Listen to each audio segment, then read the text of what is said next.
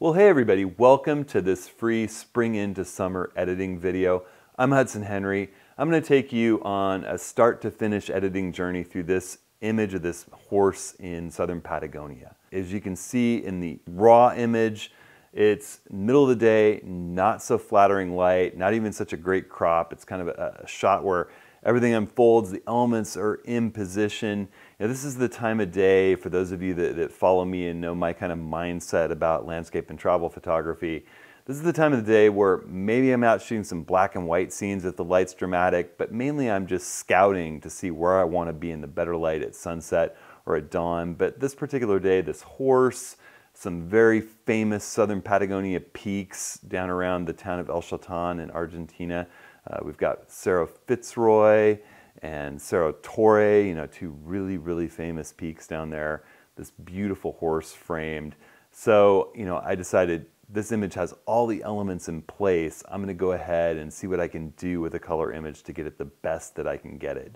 So I'm going to share some of those tips and tricks with you because I know, sometimes all the elements line up when the light isn't at its best. So we're going to go through, we're going to edit this image from start to finish. I'm going to share the raw file so that you guys can follow along. I trust that you'll be careful with my copyright of my raw image and you'll just use it for training purposes. And I'm also going to share a preset of the basic settings that we do in Photo Raw 2017 to get this image looking really great.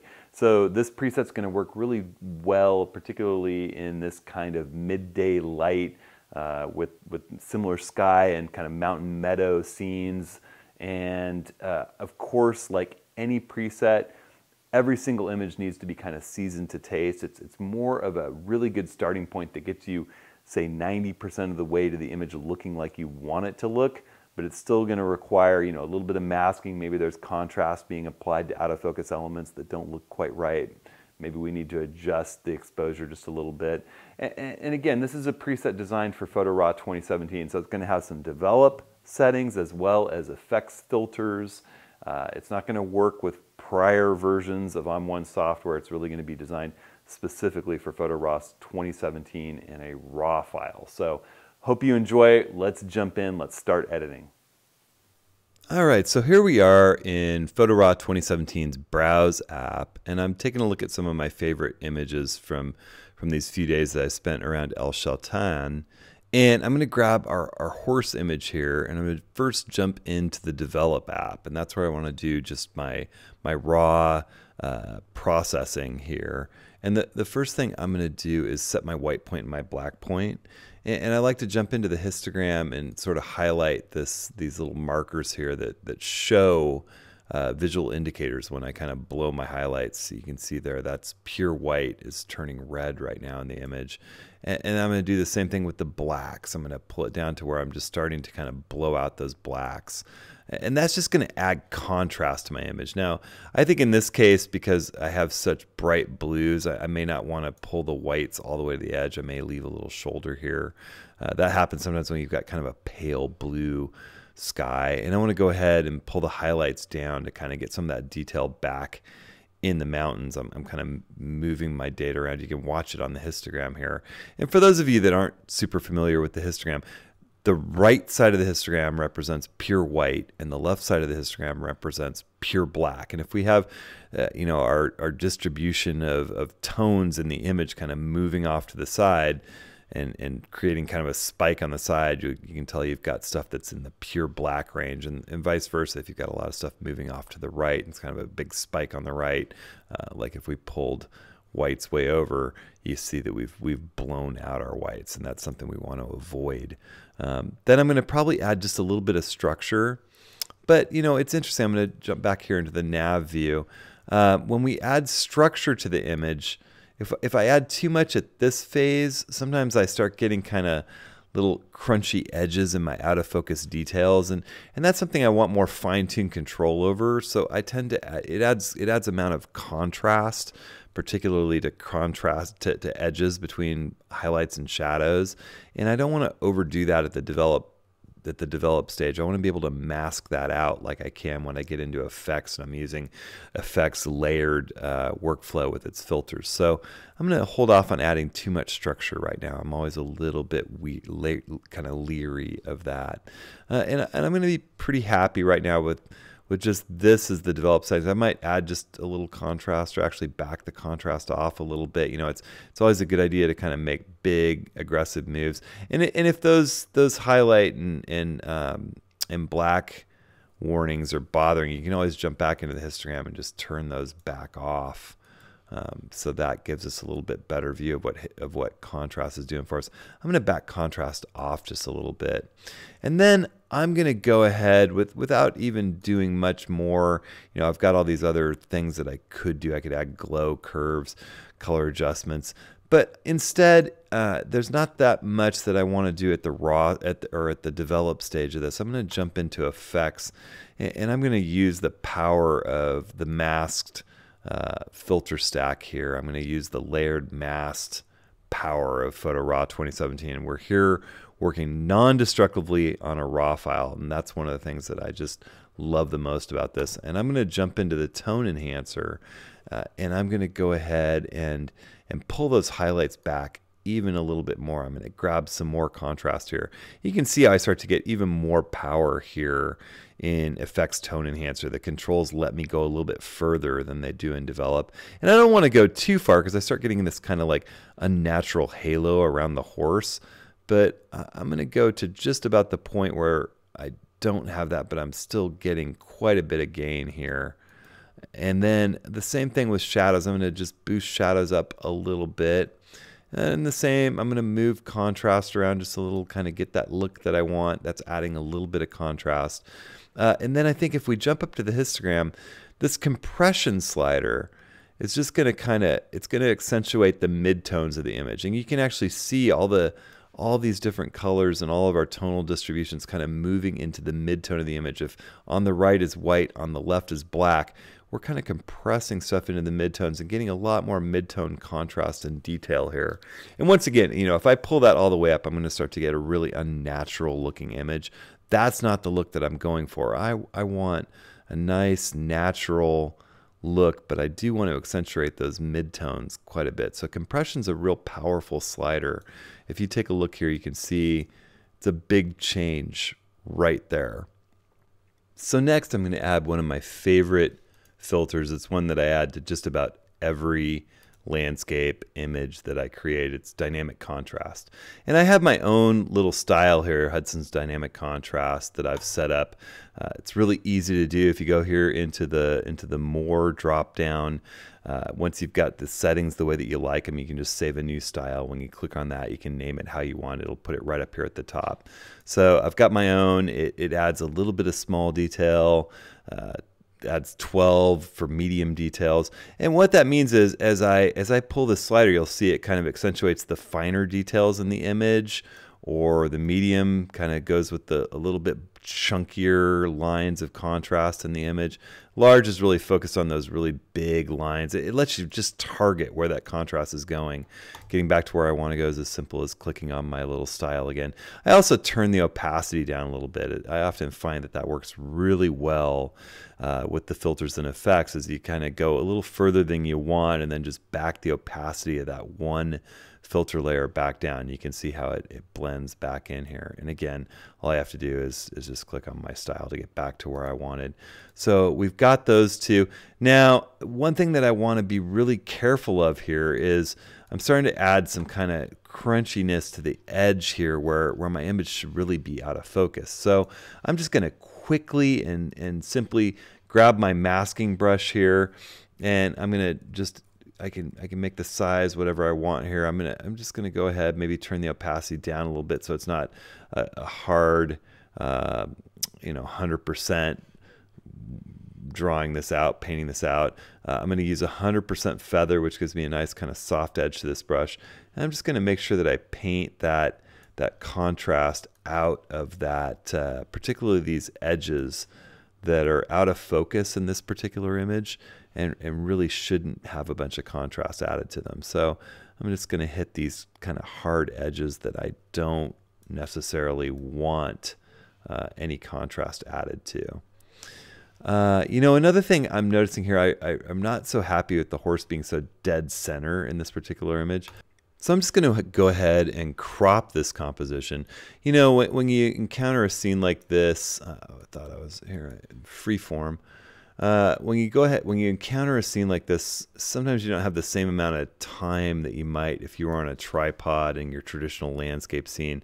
You know, the horse is in just the right spot. You got this spectacular landscape. Two of the most famous peaks in the whole area are framed up right behind the horse. You just take the shot and you go ahead and crop for that composition that you're looking for later.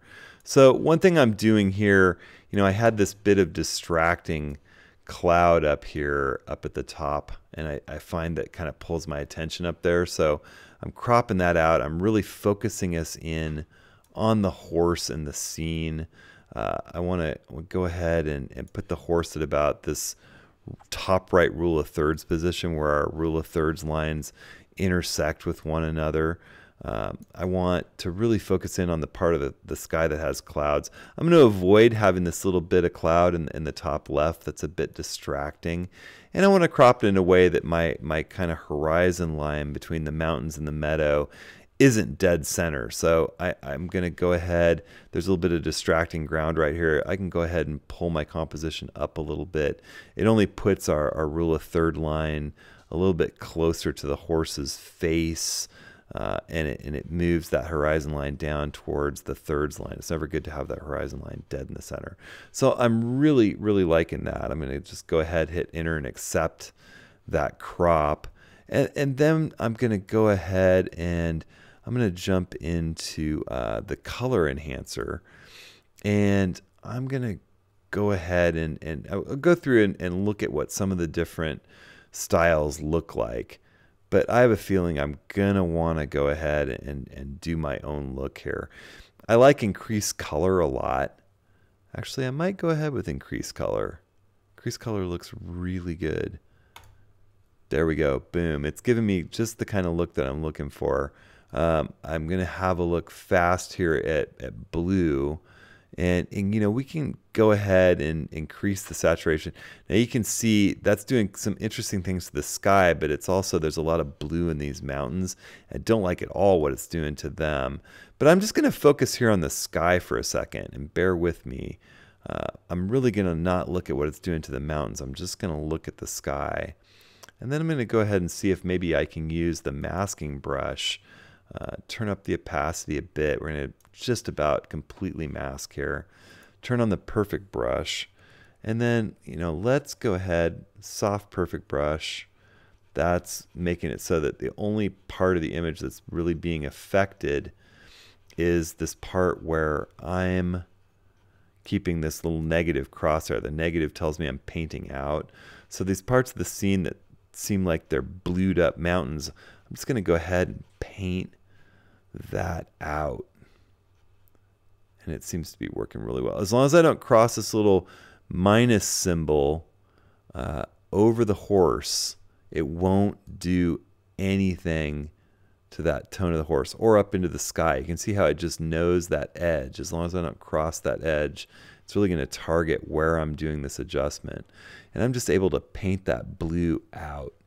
You know, and I would, oops, there I crossed over just a little bit. I can go ahead and just hit Apple Z or Control Z on the PC and just paint that back. That's just going to undo my last move. It's the same as going up to the edit menu and hitting undo.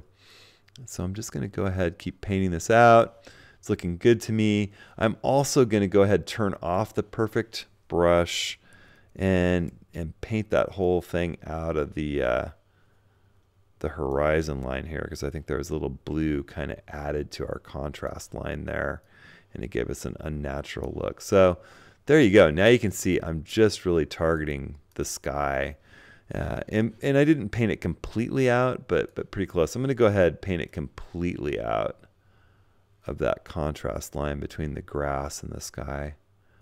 I don't want to be adding any blue in there. So there you go. Looking really good.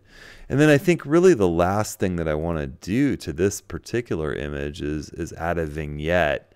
And I'm a huge fan of the Big Softy vignette. Pretty much if you've watched me do my editing videos, you'll see me working with the Big Softy vignette. One thing I like to do is really target where that vignette is and size it just the way that I want. So I'm going to make it a little bit smaller, and I want to go ahead and just place it exactly where I want. If I grab this this targeting tool and I hold down the Option key, I can kind of drag it around. So as I hold the Option key or the Alt on the PC, I can drag it around to where I'm really just making sure it's centered right over the horse.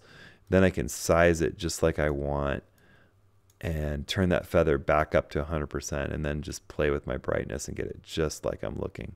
So all of our attention is really focused on the horse here. And then, you know, after adding all these effects, one of the beauties of working with raw and effects is that I can jump back in here and say, you know, maybe I want to turn those shadows up just a little bit more. And I can watch these raw processing movements propagate all the way through and go all the way through the effects stack. You know, one of the things I'm really happy about with Photo Raw 2017 is that you can also just turn off different layers in the effects stack and see what's going on there.